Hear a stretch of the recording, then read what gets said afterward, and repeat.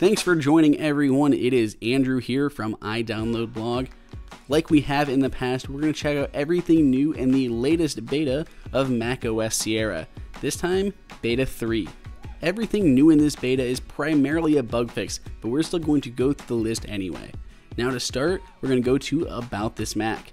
Previously, there were a couple issues in the Storage tab. Sometimes it would not load if a volume has been unmounted, and the Purgeable and System sizes shown may be incorrect. Those have both been fixed in this latest beta.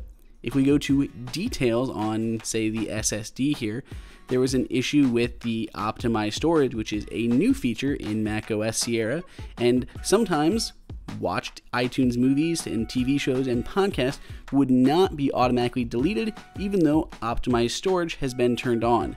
So now once you watch a podcast, a movie, or a TV show, it'll automatically delete those to help save some space on your local hard drive. So that's if this is turned on. That was not working in the past, now it is. macOS Sierra is bringing Apple Pay to the Mac, and it'll work inside of Safari with the help of, an iPhone on the outside. And unfortunately, in the previous two betas, there were a couple situations where it would quit unexpectedly on the phone, or it would just not complete successfully on MacBook Airs or MacBook Pros. Those have obviously been fixed here in this latest beta, so that is great. Unfortunately, this is not available to everyone yet. That is still for developers as they're testing and QAing this, but for those developers out there, they'll be shrieking, yay, now I know it's not us that's messing something up, it's actually on the Apple Pay side. So those were taken care of. Auto unlock. There was a situation where you would experience no internet connectivity after a successful auto unlock followed by a reboot of their Mac. So that has been fixed. If you're using auto unlock, it does work a lot more reliably in this new version, as well as those bug fixes in the back being taken care of. iBooks. So if your iCloud storage is full and you have items that have not yet uploaded to the cloud, you used to have to force quit and relaunch iBooks to get that to work again, but that has been fixed. Mail, there was an issue when files attached to a blank email in third-party mail applications, they would not be attached. So luckily that has been fixed if you are a fan of third-party mail clients instead of Apple's first-party mail.app.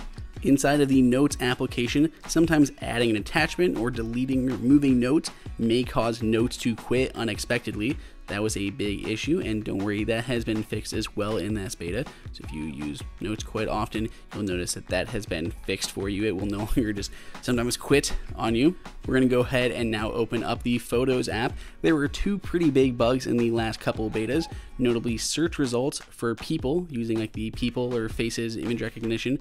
Those search results were completely incorrect. That's been taken care of. And comment badges for shared albums, they were not appearing, unfortunately. So kind of a pain in the butt, but don't worry, those have been taken care of in Beta 3, so you don't have to keep up at night that you cannot see your comments on any of your shared albums.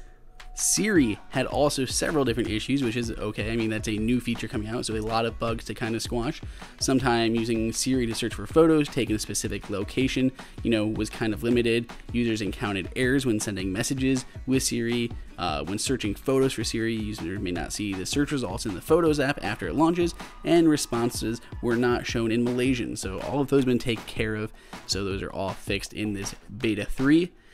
Safari also had a few issues. It would just sometimes quit unexpectedly if the smart search field, the field at the top, is clicked with no history or while history is still loading. So that has been fixed. And then just a few other small issues, some issues with installer, some issues with Chinese handwriting input methods, a few things with core image. For the full list, you can check out the description below.